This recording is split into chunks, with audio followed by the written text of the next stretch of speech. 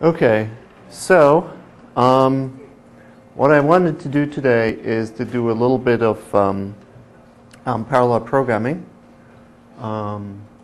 So let's see what kind of programs we can write. Okay.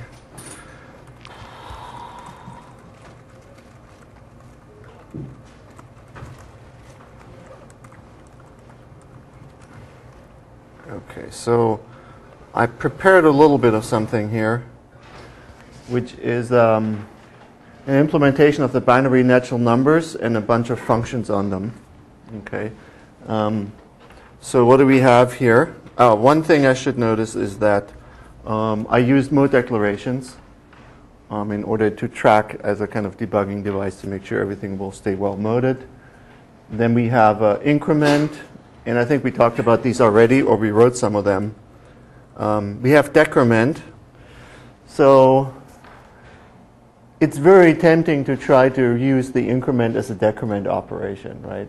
Because if you give it the second argument, it should decrement it for you.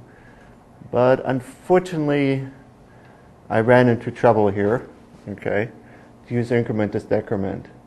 So can anybody guess what the problem is?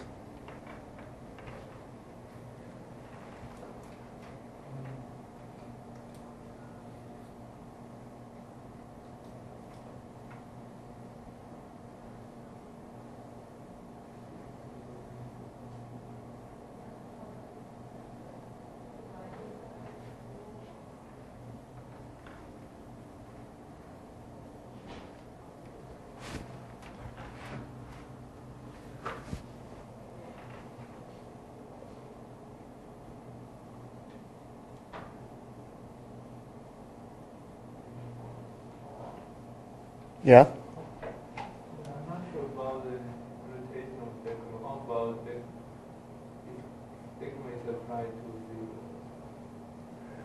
Right, so decrement applied to 0 would be an increment with epsilon in the second position, right? That fails, and we want that to fail because we want epsilon not to have a predecessor. So the problem is non-determinism. So the problem is that if you give it the number 1, okay, in the second argument, which is the digit epsilon followed by 1, okay, then this clause applies, it gives you 0. And the second clause also applies, and it gives you essentially epsilon followed by bit 0. Right? So what we're dealing with here with these binary representations, they are not unique, because you can add as many leading zeros as you want. Okay, and so the problem is now if you use increment somewhere else, in a situation where it could fail, and there's many situations like this where you have to backtrack, then it'll give you a second solution, right, for in the same query. And then, this kind of thing snowballs. So these backward chaining predicates. In the forward chaining, we said, at some point we said, well, there's multiple ways of doing this, and we don't really care because one rule will fire and we commit to it and we get the result, okay? But in backward chaining, it's not like that. In backward chaining, if we fail during search, we backtrack, right, and we try to find another solution. So if there's multiple clauses that apply, right, we actually have multiple solutions, and that's actually very bad if you want to compose it into other pieces of a program. Okay, so the modes work out, right? If you have the second argument, the first one is determined, just like if you have the first, the second one is determined, but not the determinism. So there really should be more things that we can check of these things instead of just saying, okay, increment takes a positive and a negative, or it takes, second argument is input versus output. We might also want to say, it always gives you unique output. If you had been able to say that, then it would have gotten an error on the increment predicate. Okay. So in 12, in the 12th implementation, which is a similar logic programming semantics, you can request that certain things be unique, and the system will check it for you. Okay. But in this implementation, CLF, it doesn't. Okay. So I had to find these things out the hard way. Okay. So therefore, we have a separate decrement where this problem is avoided. Okay, so that's a decrement operation. Then we have the plus, which we actually did before. Then we have a lesser equal. Okay. Okay. And then I have a bunch of test cases which I just edited out of this file. And we also have less than. Okay, and the reason I want to do that is because I want to next program some simple things which can be done in parallel. So the first thing I want to do is A parallel maximum operation on a list of natural numbers. Okay. So we start with a list. It doesn't have to be a list, could be a tree, but I don't think it matters much, so we'll just start with a list. Okay, so we have list as a type, nil is a list, and cons takes a natural number and a list and gives us a list, except that because everything is linear, we might as well make these things linear. Okay, so this is something I think I haven't talked about explicitly, but what happens is when you have a logical framework or some kind of a logic, then all the rules and all your representations are biased to the weakest structural properties that you have. So in linear logic, all the functions are naturally linear, and you have to separate out the ones that are unrestricted, and you have a special elimination suddenly, which is not function application, but is one kind of let construct. If you do ordered logic, because orders is the weakest one, right, then you have this special modality to get into the linear case, like the mobility. Okay, so and all your logical connectors are focused on the ordered implications. Okay, so there are other ways to constructing logics. Okay, but usually what happens is that they lead to a lot of redundancy.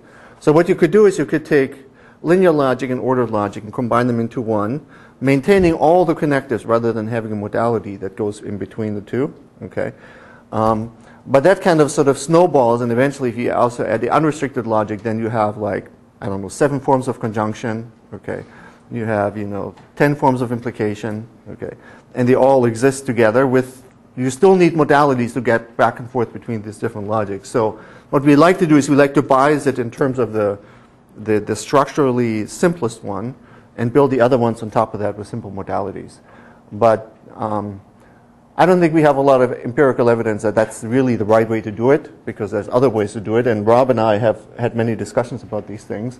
But that's the way that they're constructed right now. Okay. Okay. So, all right. So now we want to, let's see, what could we do first? Okay, first thing we could do is just, okay,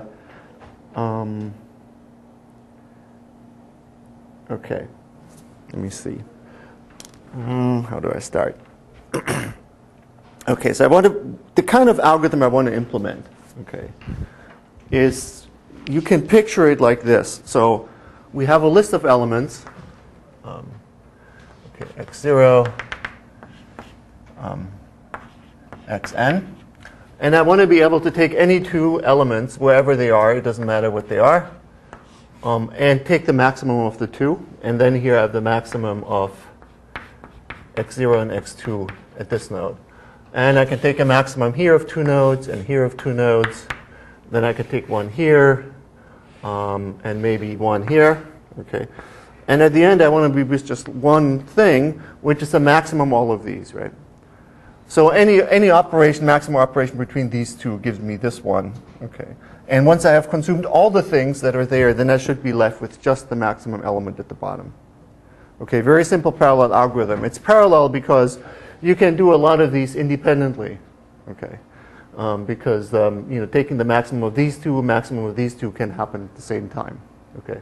And then once we have programmed this, we want to examine and looking at the proof term to see if we can identify where the parallelism is, and take a look at that. Okay, so the way we have to do this is I'm using lists as the interface so we can actually try our program. So we're giving you a list of numbers. We load it into the linear context. Okay, then we apply our parallel max, and then we have to read it out of we have to read the maximal number out of the context. Okay, do you get the overall structure we're trying to do? Okay. So the first thing we need is a load predicate. Okay, so load takes a list,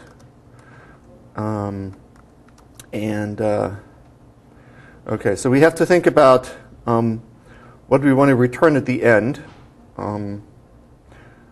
So let's leave this open for now. Let's just write the load predicate itself. So if you want to load nil, okay, so basically when we're loading nil, we should be done, right? There's nothing more to put into the context. When we're loading a cons, to load a cons of a number n, and a list of containing more numbers. Okay. Okay, so this is a backward chaining logic program because we iterate over the list. Okay, so we say this is true if, and now in order to get something into the context in the backward chaining phase, you have to have a sub-goal, which itself is an implication. To execute that, you'll take the left-hand side of that and you put it into the context. Okay, so we put into the context the element n. Okay, and then we load n's into the context like this. So we need another predicate element, which is a predicate on natural numbers. Okay. Okay, do you see how this program works? Does it make sense here? So I call load as a goal, and it will go over the list and put element of n into the context. So after I'm done with load, when I'm here at the very end, right, the context will consist of a whole bunch of things. Okay. So now the next problem I face is that now I want to run my forward chaining thing, right, my forward chaining algorithm, in order to find the maximum of all these elements. Okay. So the problem is that if I return from load, okay, first of all, this wouldn't succeed here unless the list is empty. Okay, because all the elements have to have loaded into the context. That can only succeed if there's nothing left. Okay. And the other problem is that if this actually returns and says true, I'm basically losing the context in which I have made these assumptions. Do you think we're doing backward chaining, backward chaining, backward chaining? Now we're somewhere where we have the context where we want it. We can't return at that point because if we return, we come back to the point where the context is empty as we started. So we need to do, when we come to load of nil, that's when we actually need to start our forward chaining. Okay. So one, the list is empty. Okay. Then we have to start our forward chaining. Okay. So to start forward chaining, what do we do? Monad braces. Okay. Okay. So all the computation has to happen now here while we're here. Okay. And the problem is now this is supposed to return a result, namely the maximum of everything. So we now need to return the maximum from this computation. Okay. Okay, so what we need to do is we actually need to take the load predicate and we need to give it another argument, which is the final result. Okay, oops. And that final result doesn't change. It's called the maximum. And we just pass that through. Oops. Okay, does that make sense? Okay. So this thing here now, okay, what we put inside the monad braces, that's the stuff that executed after the forward chaining has reached quiescence. And that has to read off the maximal element. Okay? And so how do we actually do this? So the way we actually do this is that rather than thinking this is the max of x0 and x2, what we do is we start with element of x sub I, and we convert that into my current maximum is x sub I. Okay, so as far as that element knows, it is the maximum, so the current maximum x sub I. And now that happens for some other element as well. Element xj also gets current maximum x sub j. Okay, and then we have a way, if two predicates claim that they're the current maximum, okay, you can actually go and generate new maximum here. And that would be either one of those. It would be xk, and k would be I or j, right? Okay? And in the process, we're consuming these two and we're asserting that, right? And that's exactly the kind of step that we're doing when we go down here, right? And hopefully, if you can do this for the whole tree, if this can fire sort of arbitrarily, eventually we're left just with the one current maximum, okay? And that's the one that we can read off from the context. Why do we have to distinguish elements and current max? Okay. So you don't want to distinguish element and current max. Okay. So then what we do is the only element that's left would be our current maximum, like this. Okay. Okay, so now what would be our forward chaining rule? If you do it that way, then n is what you return as max. Right? Oh, yep. The only element is left is max. Okay. So how do we actually do this computation? Now, how do we forward chain?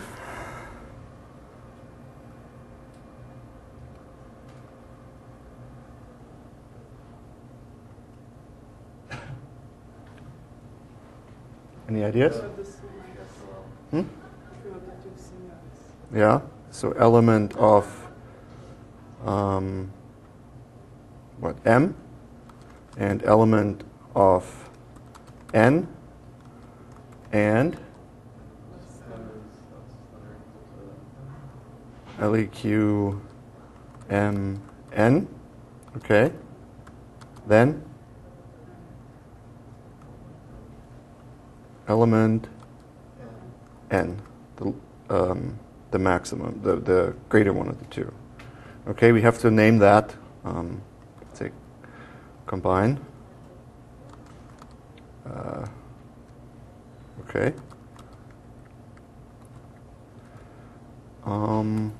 Okay, are we doing okay? Does that all make sense? Okay. So now this rule, when will it reach quiescence? The forward chaining phase? There's just one. Right, if there's just one element left, and as long as there are two, you can always compare them. One is going to be less or equal to the other, maybe both directions. If they're equal, then it doesn't matter which way you fire. But it's actually okay not to matter because we have committed choice in the forward chaining phase. So if the rule can fire, we never look back. And so in the end, there will only be one element left, and that will be the maximum, that we can read that off of our linear context. Okay. So that's low. That's the mode. Plus minus. Yeah, we need to mode it. Very good. Okay. So, okay. So, okay, let's do the mode for load first. What is the mode for load? It takes the list as an input and the maximum is the output, right? Okay. What is the mode of element?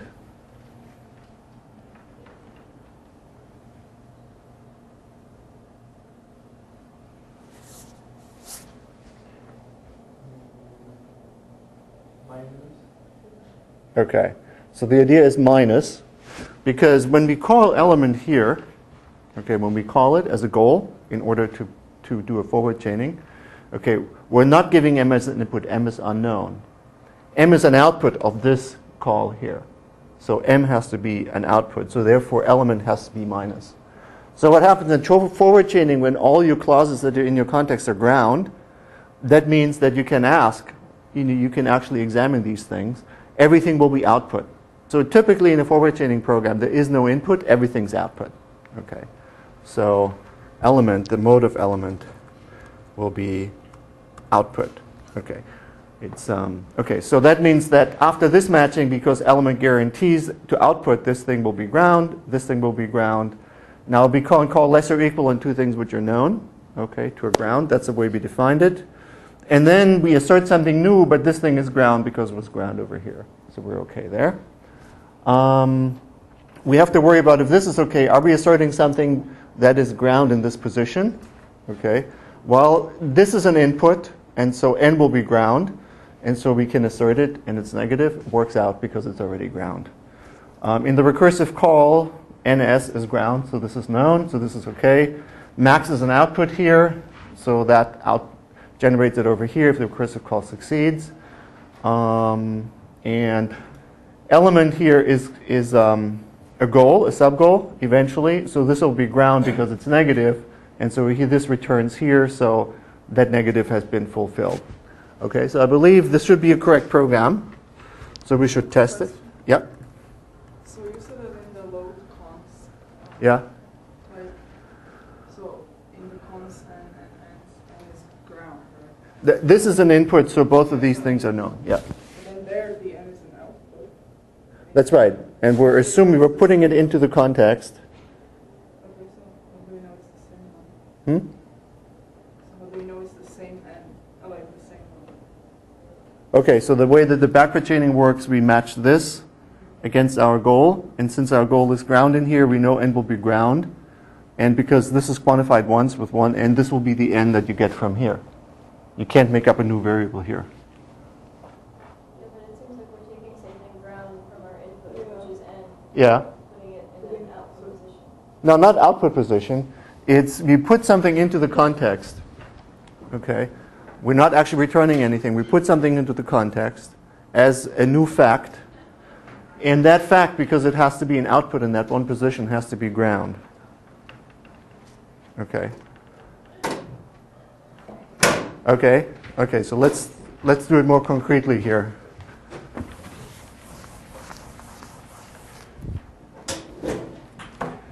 Okay. So the query might be that we're solving is load of epsilon, which is a ground thing. Okay. And what's the output there? Well, the output is a variable, max. We don't know what that is. Okay. So this is okay because this is input. We know this will be ground. Okay.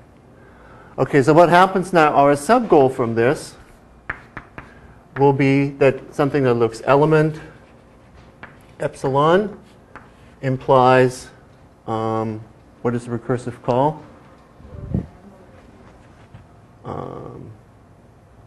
Let's see. I should have written cons of epsilon and nil, and I should have changed my preferences. Okay. Sorry, cons epsilon nil, and the recursive call should be load nil max. Okay, so that at this point, this will be our query, right? So now we put element E into the context. We're not outputting anything. We put it into the context. And now our goal will be load nil max. Okay, so nothing returned yet. So this is kind of like a program clause. It's something that you can ask and query.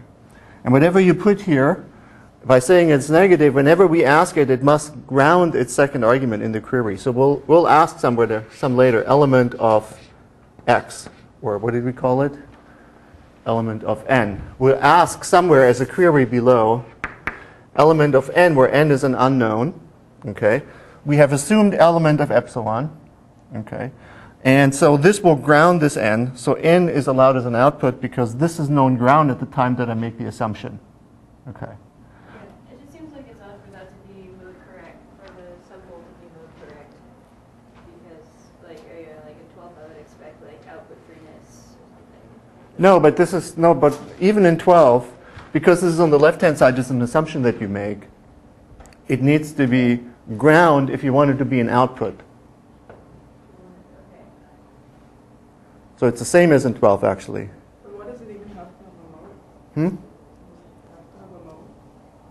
Well, yeah, because when you do this, you need to know that when you call less or equal, both things are ground, that you need to know that this m is known to be ground and this is known. So it needs to have a mode so that this less or equal is okay. You okay now? Are we okay? Okay, so we should test this. Okay. Generally, I seem to have good luck with saying *1*1, even though I never remember what it is. Okay. Okay. And then we should check load of cons. Let's see. So the first thing, let's just make this epsilon, which I call, what did I call that? E. The second one should be, let's say, 3. So that would be a digit epsilon bit 1 and bit 1. So I have 1 D too many. Unfortunately, the numbers are a little bit tedious to work with. Okay. And then the last thing will be, say, the number 2. So we say D of E and B1 and B0. And eventually we have nil. Okay. And we want the maximum to be output at the end. Okay. So if I remember this correctly, this says this is a bound on how much forward chaining to do. But since we should always terminate in the forward chaining phase as we reasoned, because we remove one element at a time, this shouldn't be a problem. 1 says we expect a unique solution. Okay. Star says something else, and 1 says run the query once. Okay, so that's what we should get. Okay.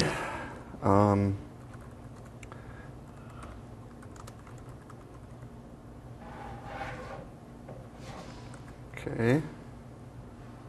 Undeclared identifier minus.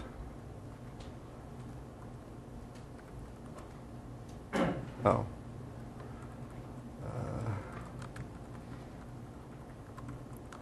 Do we have anything else? Probably we need to give mode. Do we need to give modes to other things? Is there anything else here? No, just those 2 predicates. Okay. Sorry about that. All right.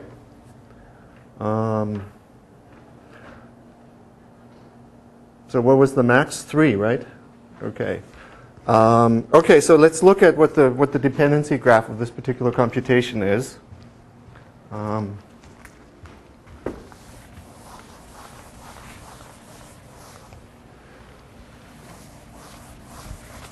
So we had. I mean, we shouldn't actually get any parallelism here because we only had 3 things, and you can't really do 2 different less than or equals at the same time. Yeah, that's true. Okay, let's look at it anyway.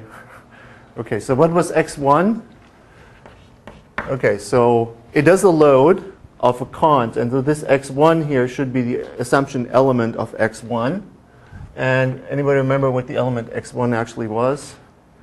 I should be able to see it here. That's 0, right? Okay. Then the element x2, what is that? That is this number 3. So x2 should be the assumption element of x2. And then x3 should be 2, if I did this right. So that x3 should be 2. And then we have load nil, which basically means we have loaded the list. So you can see now you have in a context where if you go through the term, we have 3 assumptions, x1, x2, and x3. And because they're just lambdas, it means they're linear assumptions. Okay, so now we go into the monad. So the rest of the computation takes place inside the monad. Okay. And it finishes like here. The monad finishes here, and these are the parentheses for these lambdas. Okay, so now we can combine of x1 and x3. And the reason we can combine, which is here the proof that m is less or equal to n. Oh. Okay. Here is the proof that x1, which is 0, is less or equal to 2, right? Because it's x3. So what we did is we combined these 2 here, and we have the number 2 here, and the number 2 here. And what was the name of that new number? X4. Okay, so, and as part of that, we consume this, and we can consume that. Okay, so now we just have x4. And the next thing is combining with x2, and for that we need a proof that 2 is less or equal to 3, right? And so that proof 2 is less or equal to 3 is this thing here. Okay. And so these 2 together, this and this gives us x5. And x5 should be 3 because 2 is less or equal to 3. And then x5 is what we return. Okay. So we have x5 here. Okay. So all the assumptions are being consumed, and the maximum is indeed 3. Okay. So this gives you kind of a dependency graph on which in the computation can influence which other thing. We don't get a lot of parallelism in this case, but you can imagine that if you have this larger, that you get parallelism. And how is this manifest here? The way it's manifest here is that different rules of inference can permute with each other. Okay. So here, these 2 rules, we cannot permute the order of these 2 rules because this one introduces x4, and x4 is being used here. Okay. So maybe if we have a larger example, we could see some things that can be done in parallel, maybe not. That's a matter of the luck of the draw. So we say cons, put another 0 in there. Okay, so now there's a potential for parallelism. Okay, so let's check. x1 and x3 gives x5. x2 and x4 gets x6. So we were lucky.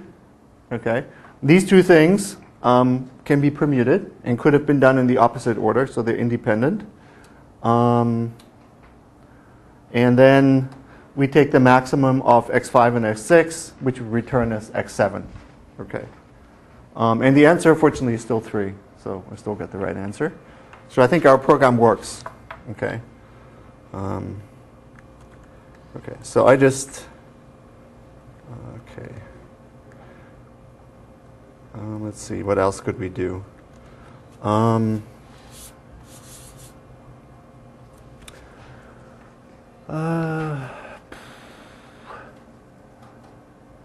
Let's see.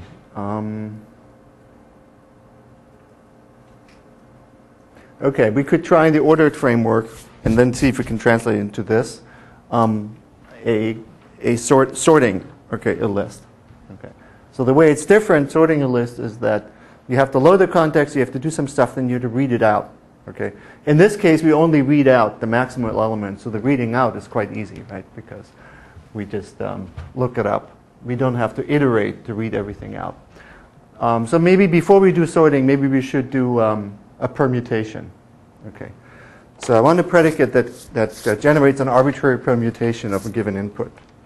So I have a permute, which takes a list as an input and gives me a permuted list as an output, and it's a type family.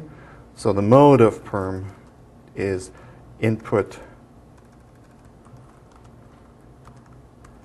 output. Okay. So we're going to proceed in 2 phases as before. The first phase is we load things. Okay. So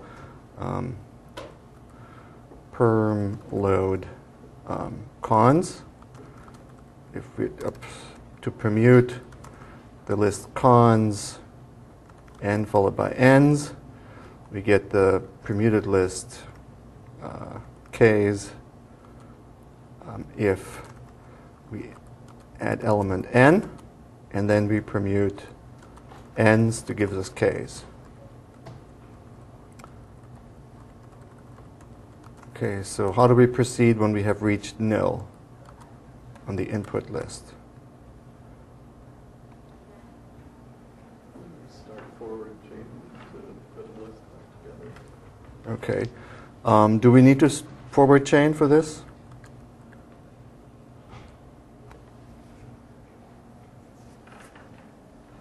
We can. Okay. So let's try that. So we have perm nil, k's. So we have to start forward chaining. Okay. And how do we do that?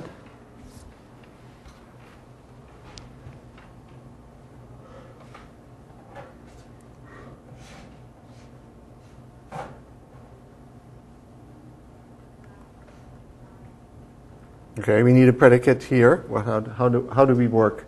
Maybe before we read off the answer, what is the forward chaining step? If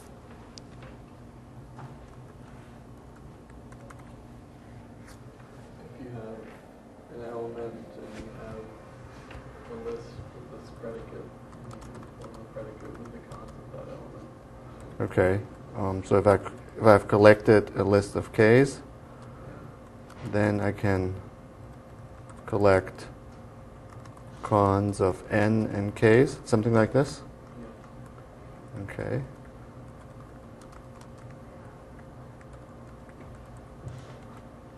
Okay, so we need another predicate collect.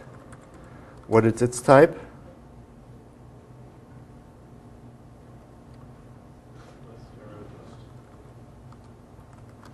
And what's its mode?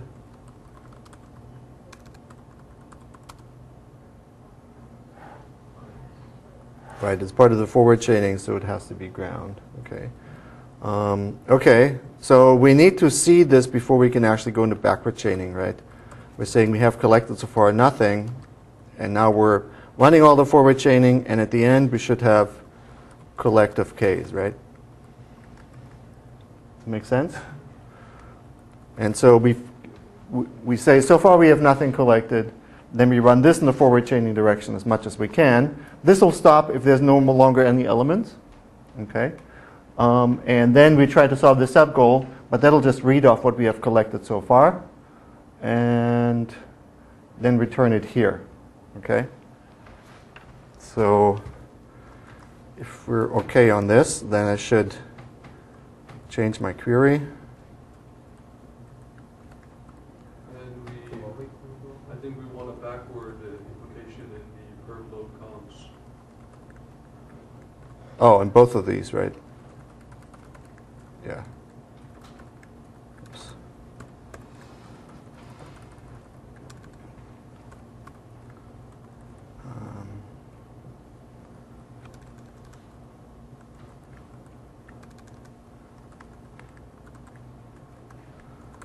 Okay, so I'd better not say, well, the question is, should we get a unique answer, I guess. So the question is this number, do we expect one answer out of this?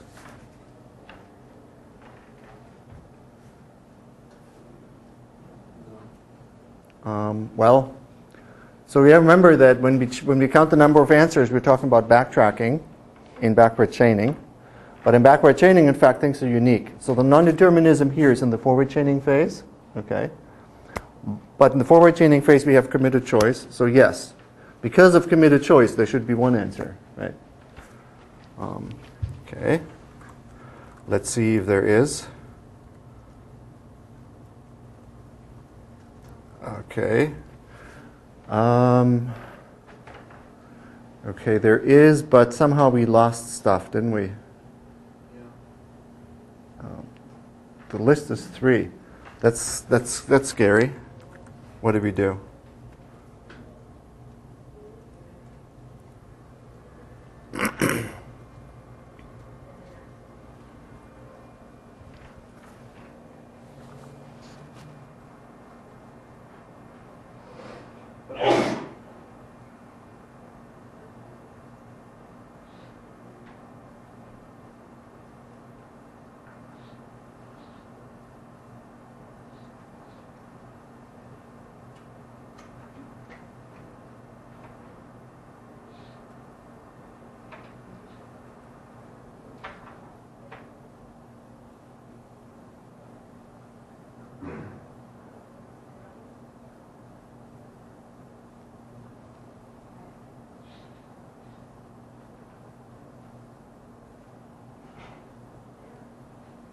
Anybody see the bug?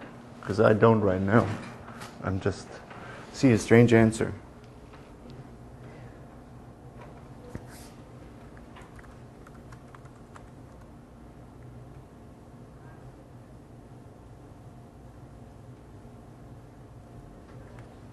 Okay, so what does it actually do? Let's look at the proof term. Why are we calling combine? Are we calling combine? Isn't it like something combined? Oh, yes. Okay. So the problem is that we're using the same predicate element that we used before. And so the previous rules still fire, right? And they remove all the elements except the maximum one. Okay. Okay. Okay. And eventually it actually collects it. I don't know why, but okay. All right. So we better make a new predicate here. Okay. Okay, nodes I've already used. So what else could it be?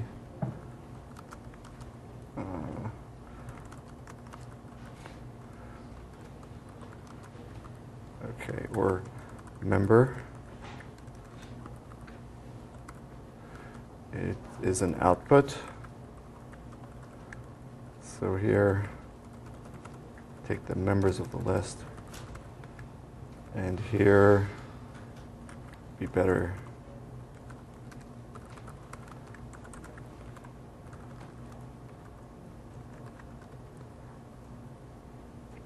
Okay, that looks like a better list.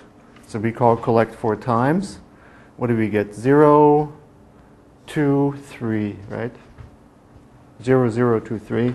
So one thing we can do is we can run it multiple times and see if the answer is always the same. Shouldn't be. So the way we would do that is we say run it like 4 times.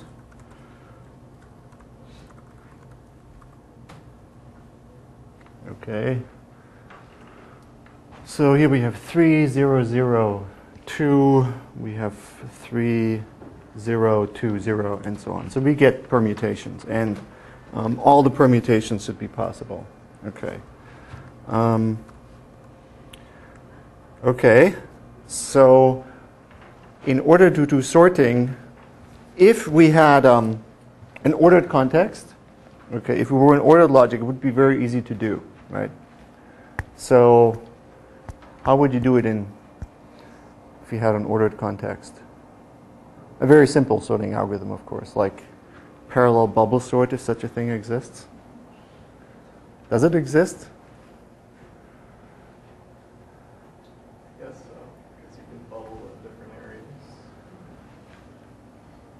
Yeah, there's still parallelism there, even though it's probably not generally what you think of as an efficient algorithm for parallel sorting. I actually don't know, but okay. So what we would do is we would take the elements and we would load them into the context.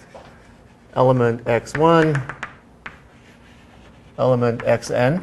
Okay, so they would be there and they would be ordered. So this would be our context omega. And now we could have a rule that says something like, if you have an element n, and next to it the element, or let's call this m, element n, and let's see, n is less than m, then we swap them, and we say element n followed by element m. Okay? I think we only need that one rule, right? The rest is just building up the context and then reading it out again at the end. Okay? So as long as the list is sorted if there's no 2 consecutive elements such that the thing on the right is less than the thing on the left. And so as long as the list is not sorted, the rule can fire, and it gets rid of one sort of incorrect pair. So eventually this has to terminate and the list has to be sorted. Okay. So the problem is we cannot implement this directly because unfortunately in CLF we don't have the ordered context. Okay. So can we still implement that idea?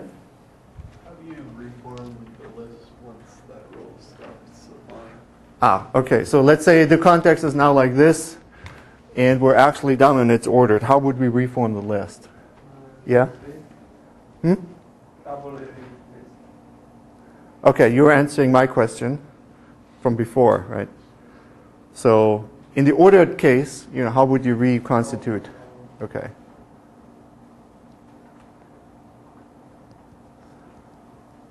Yeah? Could we put a marker on and then check if we have something next to that marker, then we build it in and shove the marker down? Right. So we have something like the front of the element here, like front would be here, right? And then the rule would be if we have front and next to it we have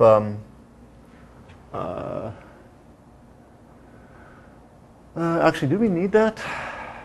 Maybe we don't need that because now I'm thinking that when we do our recursive call, sorry, this would be one of these things.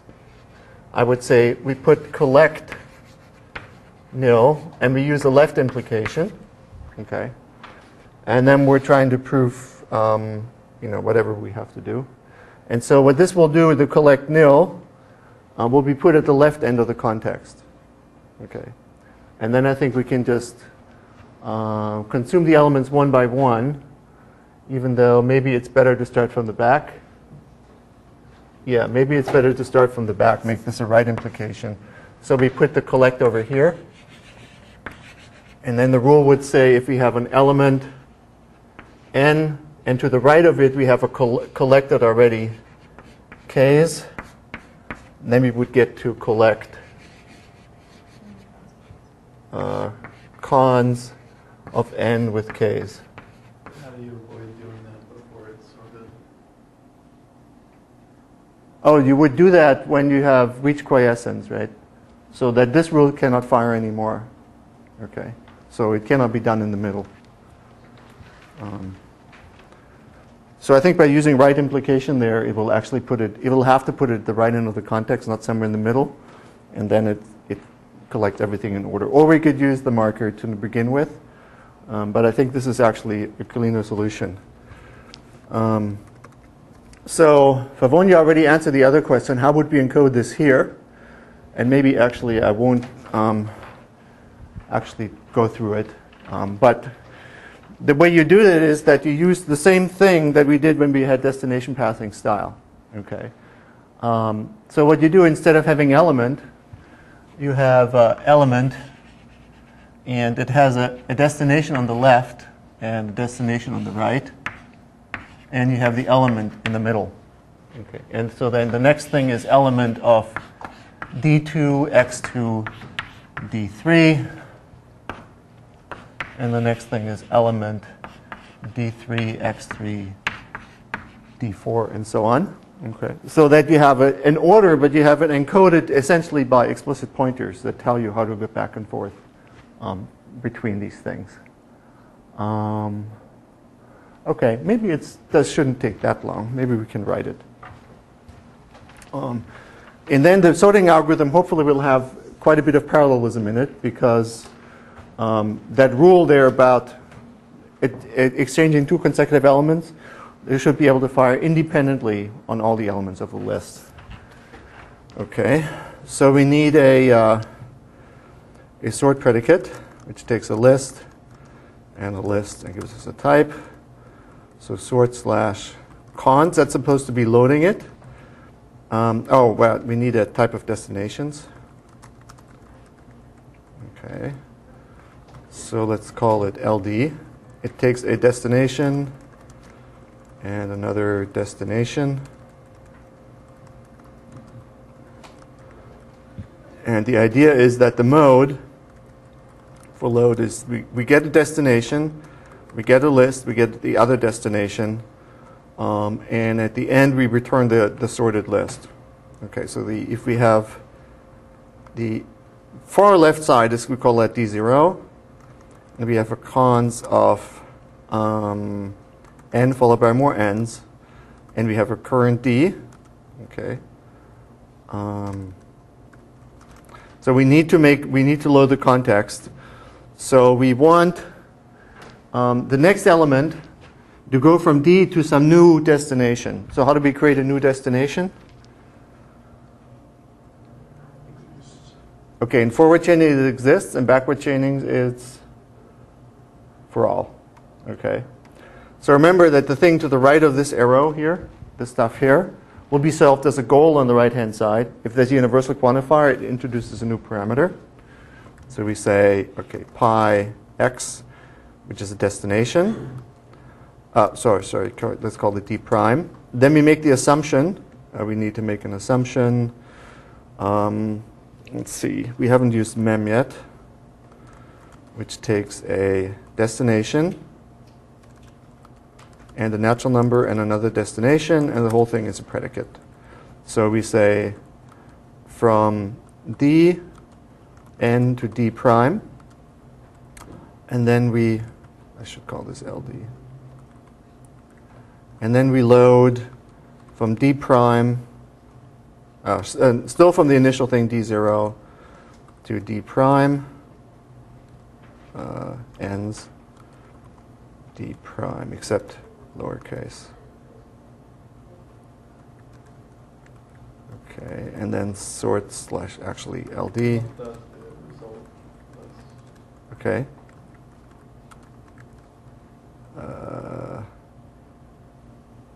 Right. The K's are my result list. And if I reach nil, okay, so now at this point the invariant is that at the very left end of my list I have D0. Okay, that's the beginning of it. And at the very end, the pointer at the very end here should be the D prime, unless I made some mistake. No, it should be the thing which is the end of the last one, which is this one here, right? So my list now goes from D0 to this D. Let me call it D end or DN or something like this. Okay? Okay, so now we should start the forward chaining. And at the end we should call collect.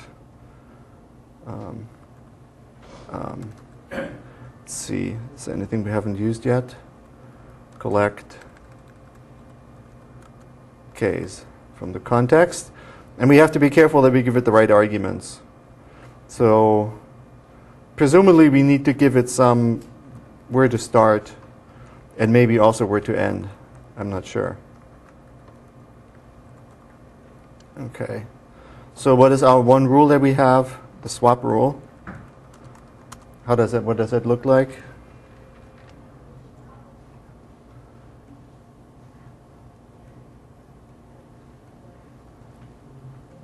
So we have a member D1 and D2 and member D2 and D3 and less than n of m. Okay, now we have to swap these two things. So probably this makes sense to say D1 and D2 and next to it D2 m D3 like that. Does that make sense? Okay. And now the rules for collect. Okay, so here,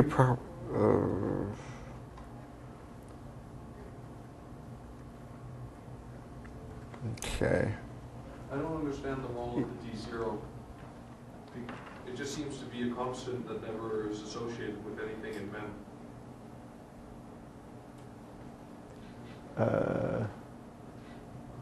Okay.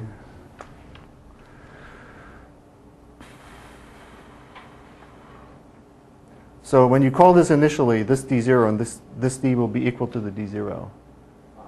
Okay. So that the very first element here, this should be D0. I don't know if that works, but it seems plausible. But now we have to write the rules for collection. So how do we do this? So if we have an element, if we're supposed to collect,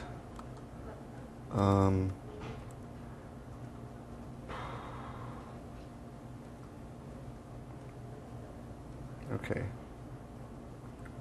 Any suggestions how to do this? I guess we should start at the right end, right? So that they're actually, so that means if we collect D0, K is Dn, and we have the element n, D1, n, Dn, then we collect D0 cons and Ks D1. Does that make sense? So we start at the end.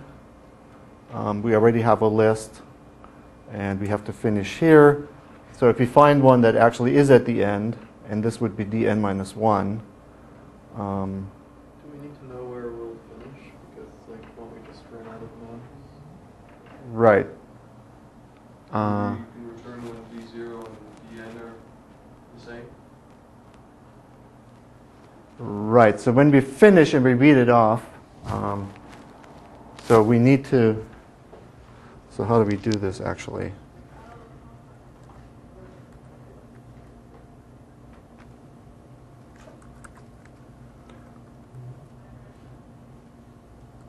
So at the beginning, we need to say we haven't collected anything yet, right? Yeah, But- so select D0 and then nil Dn, where Dn is where we start, and then what we want to get back is something where D0 and Dn are equal. Right, That would be the end. right. But I'm a little worried that if I say collect D0 nil Dn here, something like this, we want to collect the whole list. The thing I'm worried about is that we can start collecting before we're done swapping.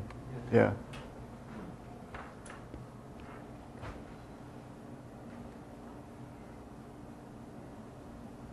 So maybe we should write collection as a backward chaining program, right? So that the two things don't interfere. And then it should be easier. So to collect nil would be to collect D0 nil D0 like this, and collect cons and k's if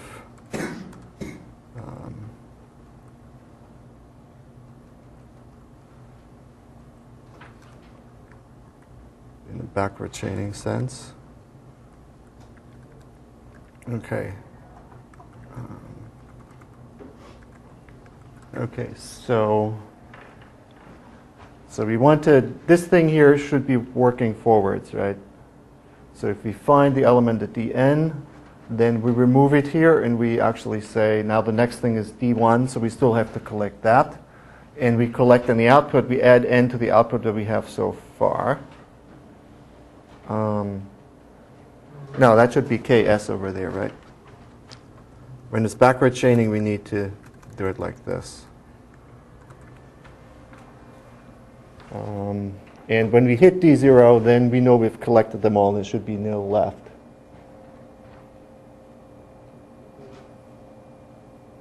I think in the second rule of the echo chaining, Yeah, yeah. the memory should be like Dn and D1, not D1 and Dn.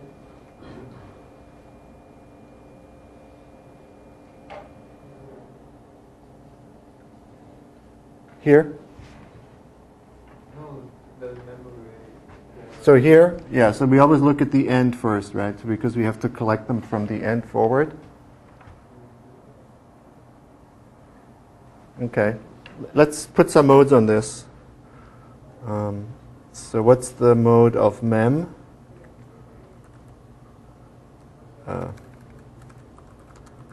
It takes a destination.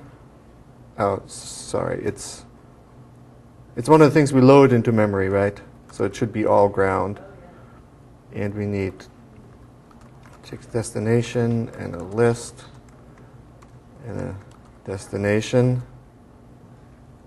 And what should be the mode of that?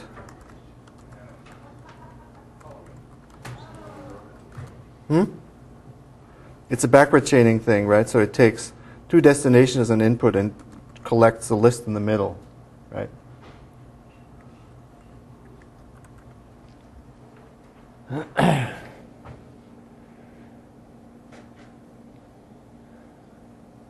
And so now the top level sort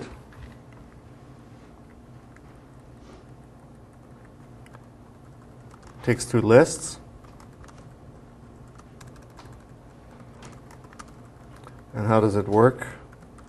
Well, it takes an input and generates an output. And what does it do? If you give it a list of n's, it should create a destination and call load with D0, the list of n's, and D0. And the output case. And that's our output here.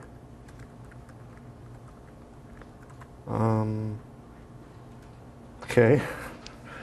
Does that look all plausible somehow? Yeah? So, what's the differences between putting the monad brackets in the dot new from putting the monad one in the end of the correct new?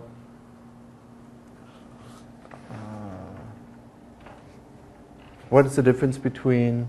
Putting the monad bracket in the dot new in the end of the dot Yeah. between putting the monad one in the end of the correct new. We don't have that currently, but I think that it seems that we can put monad one in the end of. So we could do this. You're saying we can do this in the forward chaining direction? No, I mean we change the state and the end of the D.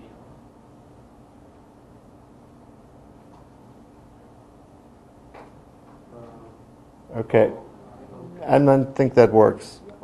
Yeah. So here, what we need to do, when we enter these monad brackets, right, we do this forward chaining until we can't do it anymore. Then the list should be sorted. And now we have to collect it.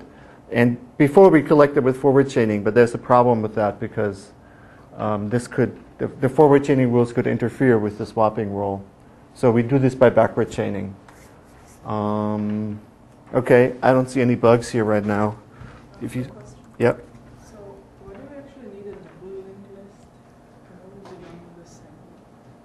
We have to add another premise though, instead of the. Okay, so what we need to be able to do is we need to do this. So we need to say that this points to this. Yeah, but then we can add another premise, right? That this points to that, and that points to that, and that points to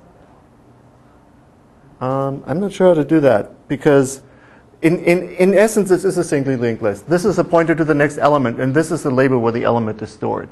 So think of this D2 as the address where this is and D3 being the pointer to the next element because we don't have numbers. They're not like storage numbers, right? So this is a destination that says at location D1 there is a natural number and a pointer to the next element. So it really is a singly linked list. Yeah, okay, so it is.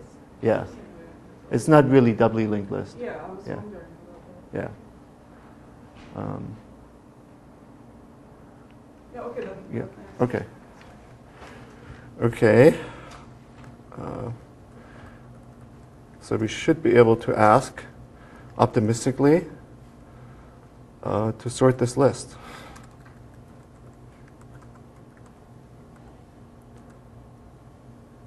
Okay. And it does it 4 times. Seems like it sorted it backwards. Did it sort it backwards? Oh, drat. Okay, but it sorted nevertheless, right? Okay. So if you want to sort it forward, So our recursive call was for the D0, D1. Yeah, that, and then we're calling the to bug I mentioned before is memory D and D1. what here? Yes. Say D0, like this? D1? No. DN, and D1. Really? How is that possible? Because, Yeah, that shouldn't be possible. Yeah. Because in the load, dn is the last d prime through the load. So there should never be something to the right of dn. Right. I think that would be a scary thing, but definitely, obviously, this is wrong somewhere. So because what do we do? I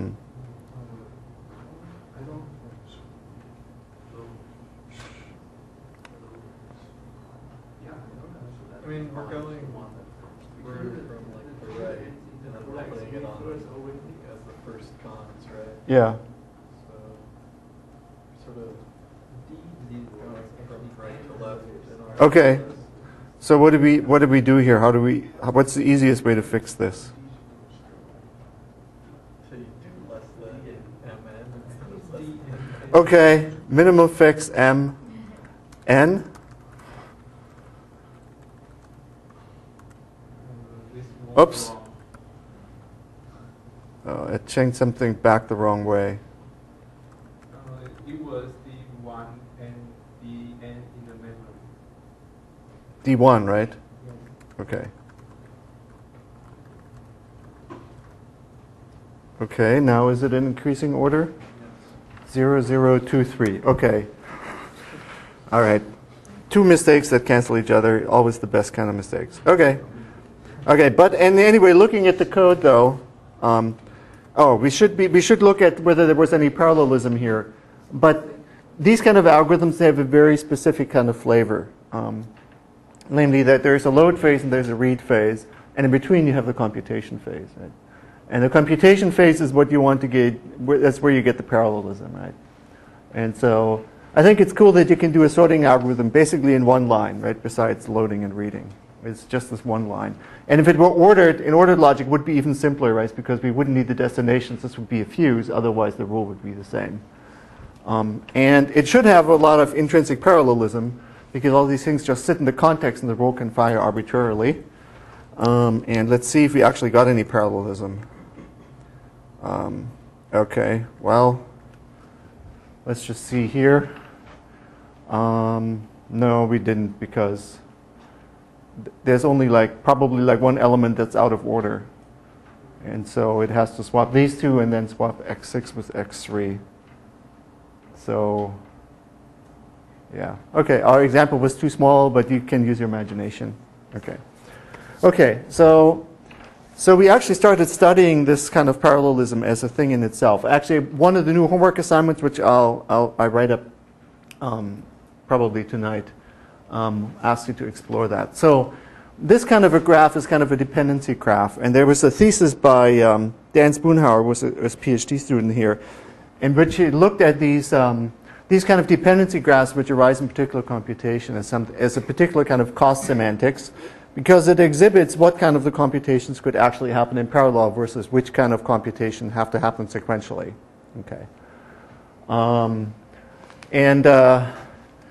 So we actually changed our view on the proof term assignment a little bit in order to give this a kind of more first-class status.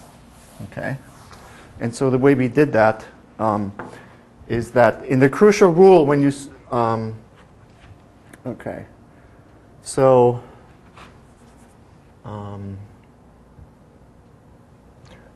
at some point you have to decide you work on the right-hand side. And so there's a rule where you go from S-lax to being focused on S is in focus on the right. And remember the term M here, okay, was a monadic term, which is something like, because S is the positive ones, it's like a tensor and so on, which match the patterns that we had before. So instead of saying that when we do this, we essentially just return the M here.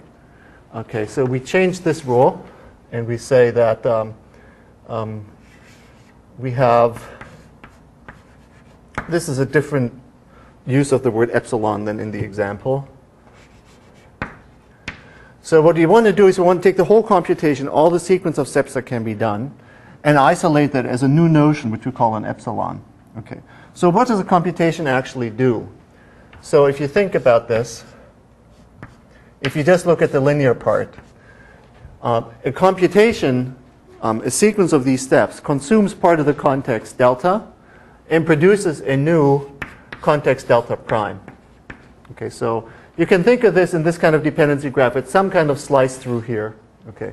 And at the interface there, if you think about the computation that happens above, you consume some of the assumptions, then you do some computation, and then you're in a new state. Okay. So previously we wrote something, we go from delta, we go to delta prime, right? And we didn't write any proof term for that because we weren't interested at that point in talking about the proof as terms, right? But if you wanted to see what does this computation look like, we could write it like this. Okay, the computation epsilon goes from delta to delta prime. In some sense, the type theoretically more traditional notation would be, from delta, epsilon goes to delta prime in this kind of style. But these really mean the same thing. So it takes a transition where you ignore the right-hand side and gives you evidence for what actually happened in the computation. And then you can take one of these computations and you can bind it here. And then the monadic term at the very end of the computation will be in this context delta prime that this computation here generated. Okay.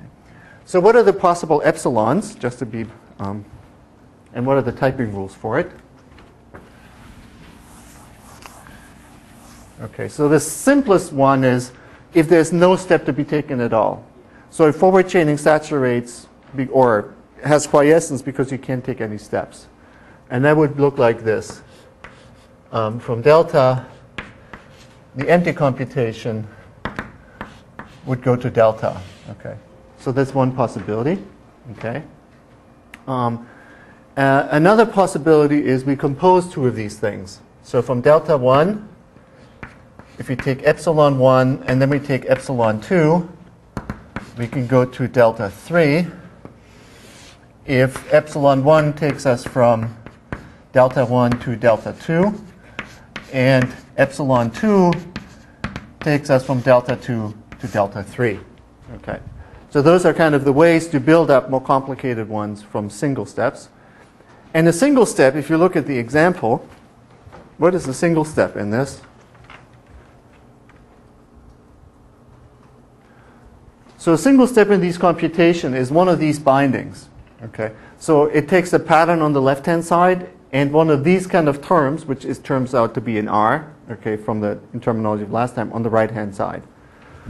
So we have to be able to type as a particular kind of epsilon in delta a p equals R, and it has to yield us some delta prime on the right-hand side. Okay.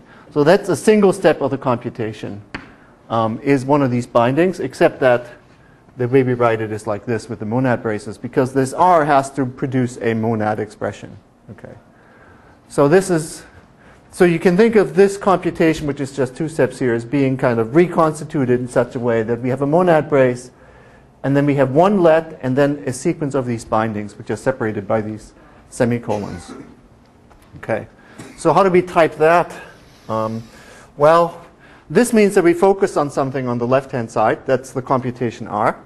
So we actually need to take an x colon A and focus on that.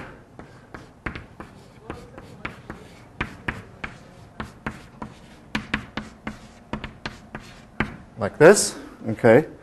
And then when you come to the monad and you have evidence R that we have S in focus here, then the proof term will be P equals R and has matched delta prime. And how do we relate the P and the S to each other? So remember, in the forward chaining step, what this means is you assert the S's into the context. And this P here gives you the names, the labels for the new things that S will put into the context. So what you do is we take delta and we add P colon S to our context. And, okay, then what we get out of this has to be a delta prime. Okay. So what is this P? So the R comes from here and the pattern comes from here. And this thing now will decompose the S into the pieces. Okay. So in the variables that I mentioned in this pattern P, until all the inversion steps on the left have been done. And so there's a last rule that says from delta we can transition to delta prime. Okay. So to delta, and the requirement is that delta is stable, so no invertible rules can be applied. Okay. Okay. So basically what we're doing here is we can write down an epsilon, which is either a zero-step computation, a composition of two things, or it's one of these bindings. Okay. And then you can talk about when things can be permuted, because they're really supposed to describe graphs. Okay. Graphs, dependency graphs about which depends on which other thing. Okay. And so the question is, how do we actually, when can we permute two things? Okay. So we need a little bit of notation for that. Okay. So this actually comes from some concurrency theory work. Okay.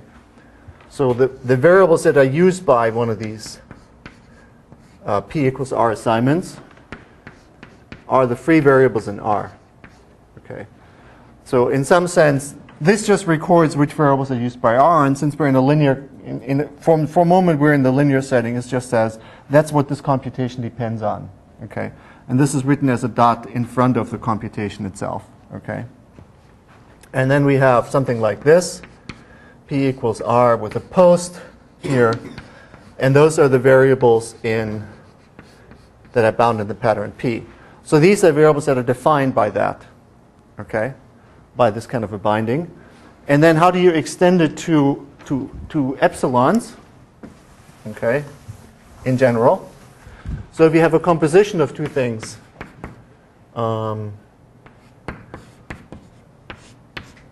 okay, what are the variables that are used by this? So it would be the variables that are used by E1 unions the variables that are used by E2, okay, except for those that are generated by E1. So minus epsilon 1, like this. Okay. So the variables that are actually used here, the thing that this depends on is either something in this epsilon 1 depends on that, or in epsilon 2, but you have to subtract out the ones that are generated in epsilon 1 because they're not an external dependency. Okay, and for the post set, let's see, it should be the post set, the things that epsilon 2 generates, union the things that epsilon 1 generates, except that you subtract out the one that are consumed by epsilon 2 because they're not visible at the outside. Okay. Okay. What is the preset of the empty computation? Well, it doesn't depend on anything, right? So that should be the same as the post set of the empty computation. And that should just be the empty set. Okay.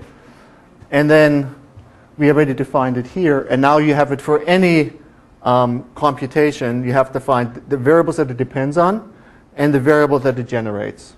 Okay. And so now we can say something like epsilon 1 followed by epsilon 2 is equal to epsilon 2 followed by epsilon 1. Okay. So we can swap the two computations. They're independent of each other.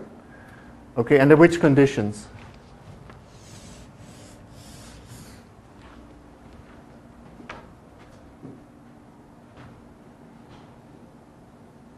So when can we swap two computations?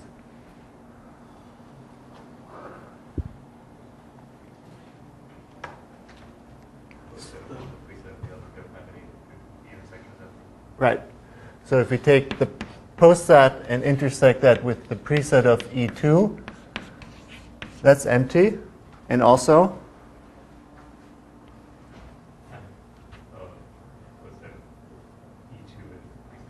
The other way around, right? The post set of E2 intersect the preset of epsilon 1 is also empty. Okay. So we don't introduce any spurious dependency here, and we don't have any spurious dependency between these two here, right? And so now if these two conditions are satisfied because these two are equal, then we can write it epsilon in parallel with epsilon 2. Okay. So what you get now is a notation for these things where in the syntax, if you will, you can make explicit which things can be permuting with each other. So you get kind of a graph structure that captures exactly the dependencies in a particular computation of which things can happen in parallel and which things can happen, must happen in sequence because there's a dependency of these things on each other. Okay.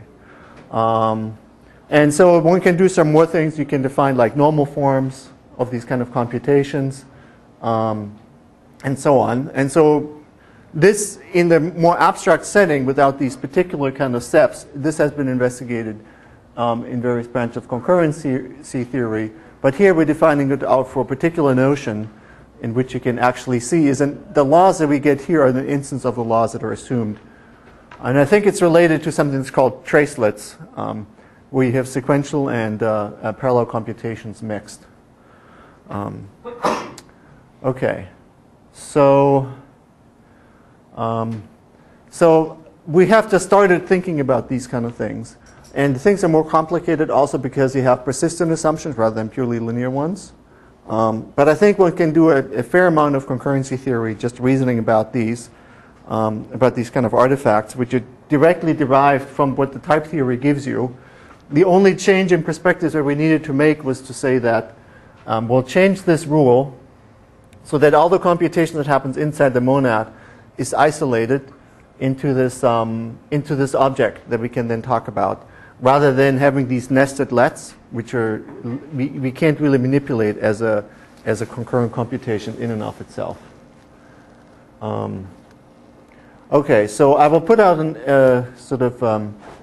assignment about this, but I really want to move on because there's a few more things that I really want to get to. So what I'll start talking about next, which I originally wanted to do today, but I thought that we hadn't really fully covered enough parallelism, is to talk about the resource semantics. So now we're starting to talk about the semantics of these in terms of explicitly tracking resources in the way that we write down the inference rules. So it gives us a different way to think about the linear logic than we have so far, or at least the formal system looks very different, even when we're trying to think about it essentially in the same way. So we'll do that next week. Okay, questions?